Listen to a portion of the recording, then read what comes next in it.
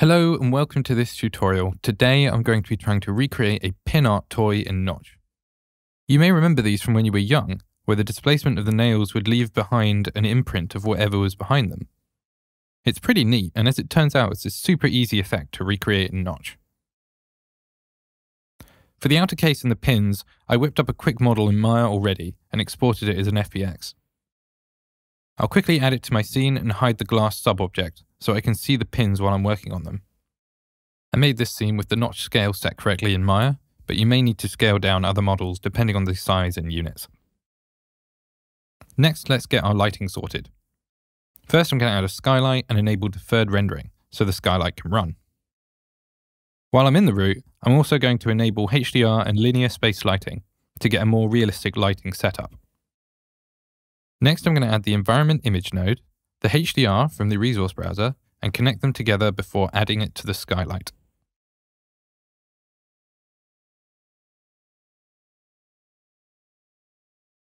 Now our skylight is using that environment to light our scene, but we should also enable omnidirectional to light our scene from all directions, and visible sky dome so that our environment image appears in the viewport. I'm also going to reduce the sample directions to 64 as I want this to run at real time and I can gain a big improvement in performance with a minimal loss to the lighting quality. Finally, I'm going to add a point cache node and a bounding box. The point cache is super useful because it can optimize the skylight in scenes with lots of geometry and give fine control over the quality in a skylight. I'll just adjust the point density a bit lower and enable apply lighting so that the skylight knows to use this node in its lighting calculation. Now let's get to the meat of this tutorial, the pins. So in Maya, I modeled a pin and copied it into a grid using their mesh system. This is fine, but to make it reactive in Notch, we'd been using a chunk effector with quite a large mesh, and all of those individual polygons come at a hefty performance cost.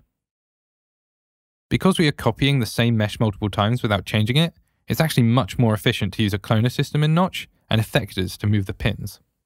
Now I've already exported an individual pin as a separate mesh, so all I need to do is add that resource to the node graph and child it to the cloner. Getting the cloner into an offset grid is nice and easy. First, I'll set the cloner into grid mode and make sure it's only cloning on the 2D plane. Currently, the clones are using a much larger area than the actual mesh, so let's reduce them to roughly fit the area of the mesh we had before, and then up the clone count to fill up the area we just set.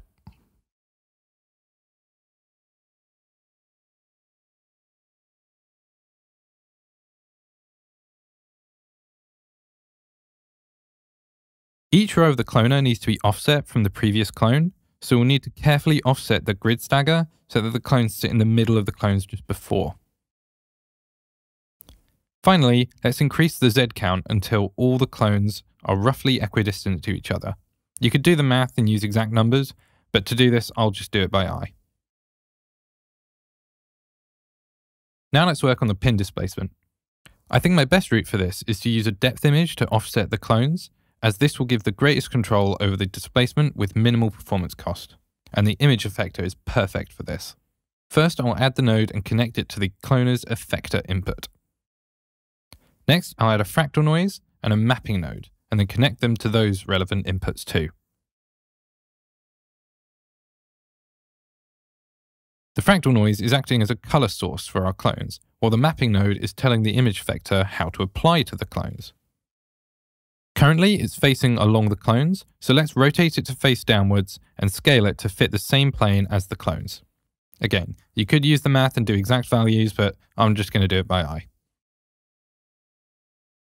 Now we can see the clones are being colored instead of being offset, so let's turn down the color blending and set the Y position to 0.15.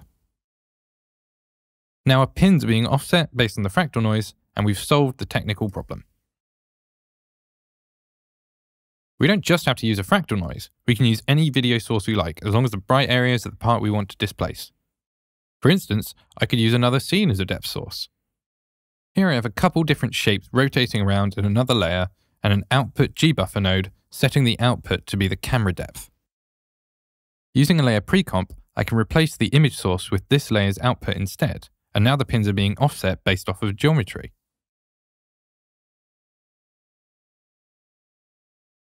Now, it wouldn't be interactive if I didn't start interacting with it. So let's throw in a live video feed. I've got a webcam sitting next to me, so let's take the video feed from that and offset our clones with it. We'll need to add a video in source as the source for our camera feed in the node graph and enable it in the video in settings. This is also where we would need to enable connect if we wanted to use that to offset the clones too. Finally, I can connect that once again to the image effector's image input, and now the camera feed is offsetting the clones. This exact same setup could be used with a depth camera to offset the clones based on the depth of the video. It all depends on the look you are going for and the tools you have access to. Now, I do need both hands for the keyboard and mouse, so I'll switch back to the layer pre-comp going forward. Now we've got the pins sorted, let's finish this off by making it look pretty. I'll start by enabling that glass mesh again and adding a basic material to it in the 3D scene node. I could try using ray traced glass, but I don't think I have the GPU for it to keep up with 30 frames a second, so I'm going to fake it with some alpha blending and an environment map. To do this, I just need to set the alpha mode to alpha blended and enable environment mapping in reflections. Next, I'll add an environment map and connect it to the root. I'll use the same image loader as the environment image for the end map and lower the alpha of the material so we can see through it. This is a pretty common technique in games and other real-time tools where ray tracing is too expensive for real-time, and you can accept the loss in accuracy from the massive performance boost. Now, while RT Glass is too expensive, RT Reflections is less intensive in comparison, so I'm going to add the node and enable ray tracing in the root, so the metal pins and the hard plastic have the right look. I want the pins to look like clean metal, so I'll add a metallic material and reduce the roughness and specular intensity a bit.